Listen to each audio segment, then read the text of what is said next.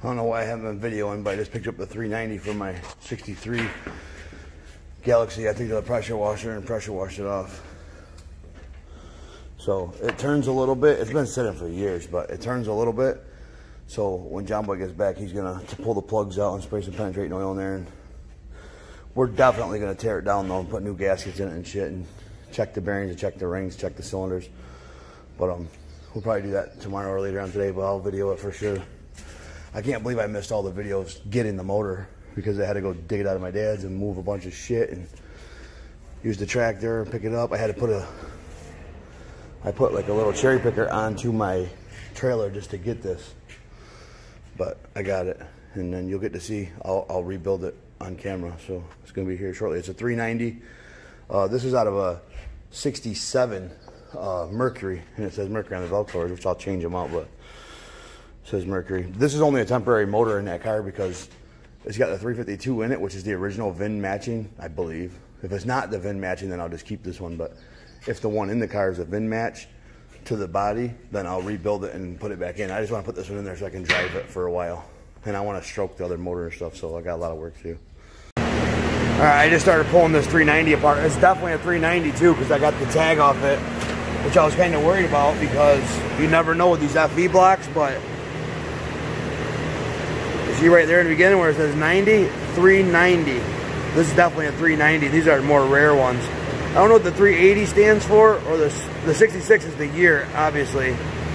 But I'm gonna look this tag up when I get home and see what that 380 stands for. But I just started. The motor's very dirty inside. I mean, this car only had like, my dad said it had like 60,000 miles, which is a lot. I mean, you know, you couldn't put 300,000-400,000 on cars back then like you can now, but it is just filthy. But I'm rebuilding it anyway, so it don't really matter. But I'll bring you back when I get a little further. All right, I got the heads tore off it and whatnot. I'm gonna flip it, drain the oil out and flip it upside down and pull the bottom of the motor apart tomorrow. I definitely have to have it bored because this cylinder right here looking pretty rough. So I'm gonna pull everything off and take the block down to Josh Hudson right down the road. He's on the same street as me, which is sweet. Plus I'm gonna go online tonight and order a set of fucking forged pistons for it and a crank and bearings, and I already got the gasket kit, so I'll get everything for it, and then I'll try to video putting the motor back together because it's hard to do anything holding my cell phone, but I'll try to use my GoPro, and I just got to figure out how to do these videos better. Once I do, it'll be no problem. But here's the heads. It's got open chamber heads too, which I definitely want closed chamber heads. See how this right here is all real open in here? If you get a closed chamber, this will be like kind of like really small.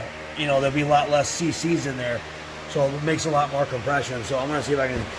I got another 390 in the car, or I don't know. It's the same exact motor, but it could be one of 4 or 5 motors, because the only way to tell is by a tag, and none of them have a damn tag on them. This one did. This one is for sure a 390, but I'll be back tomorrow. I forgot to do some videoing last night. I forgot, but I'm back to the motor, pulling it apart. I just wanted to. I'm gonna pull it all the way down, take it to the machine shop, and have it bored out 30 over, and just order the stoker kit for it tonight. Maybe I'll order it Monday, but either way, I'm gonna get the stoker kit for it. I just wanted to, you know, check this out, see how I'm doing. I noticed these had 9/16 bolts in them. The bottom 2 holes have 9/16 bolts in them. These are all 1/2 inch under here and all 1/2 inch around the top. I thought they would have been all 1/2 inch, but yeah, then I'm gonna pull the heads off the other motor to see if they're closed chamber heads, because I'd really like a closed chamber head. This is like an open chamber head here. I mean, it's a little bit closed because it has this here, so this is open too. But when I find the closed chamber heads, I'll show you the difference of what I'm talking about. But he's gonna do the heads for me, do all new valves and regrind the valves and new springs and surface the, you know, surface the head, and then he's also gonna surface the block too. But yeah, I'll come back when I get back to building it. I'll make sure I video the whole thing.